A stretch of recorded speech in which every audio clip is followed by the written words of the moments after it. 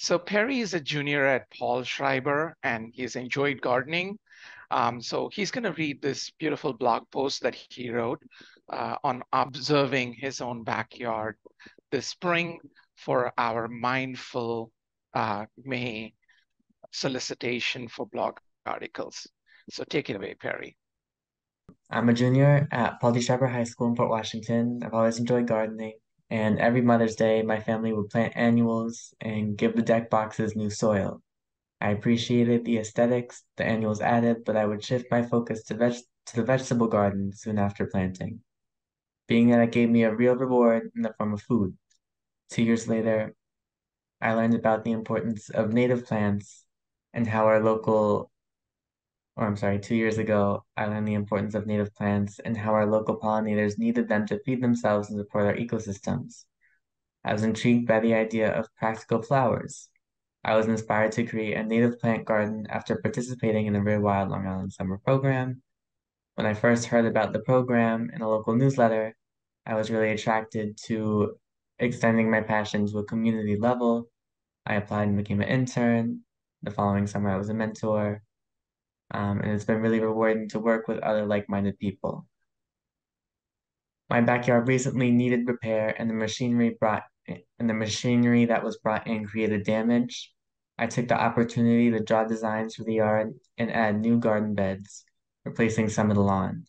I took into account the sun, water, and soil conditions to select what plants to put in the backyard.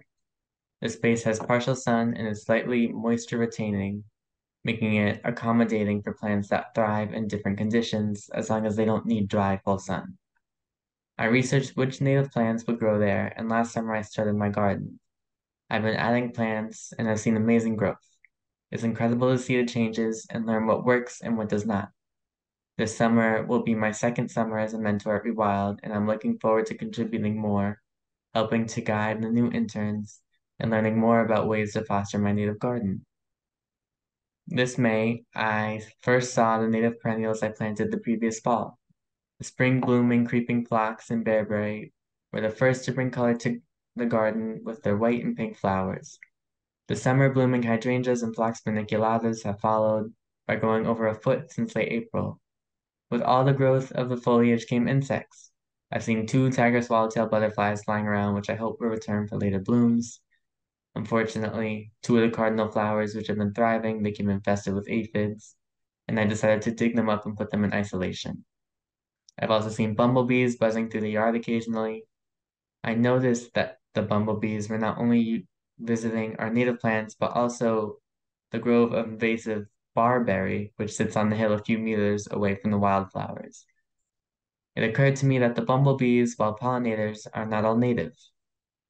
Unlike the barberries, a different invasive shrub which does not seem to provide any positives has been encroaching upon the yard.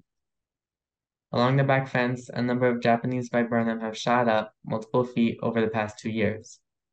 Not only are they leaning into the garden, shading native plants, but they've been flowering profusely.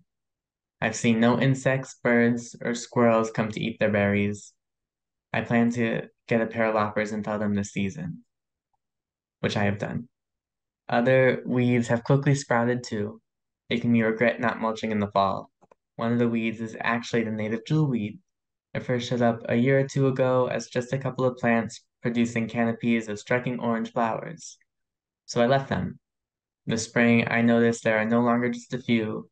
They have now formed a dense carpet where they first appeared and are also spreading in the forest behind the yard.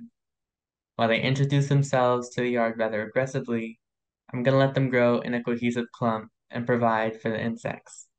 I figured if it's native to Long Island and popped up itself, is there anything more appropriate than the volunteer jewelweed in the garden? Since weeds seem to thrive in the yard, I saw that as a sign that the soil was rich with nutrients and decomposers. But as I filled the new native garden bed, I noticed it was actually fairly sandy and rocky. Not only did it not feel pleasant, but I encountered few to no worms, insects, or even rotting objects. Nonetheless, when I put in the new plants, I filled the holes with compost mixed into the soil, and so far they're growing amazingly.